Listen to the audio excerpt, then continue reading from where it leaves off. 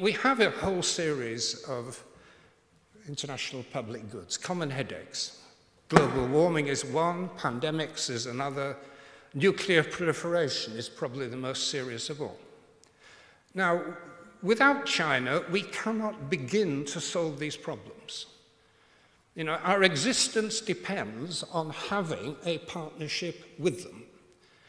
And you can argue about whether the Chinese or the Americans made the biggest lack of contribution to the climate talk, but actually, they have to work together and they have to cooperate.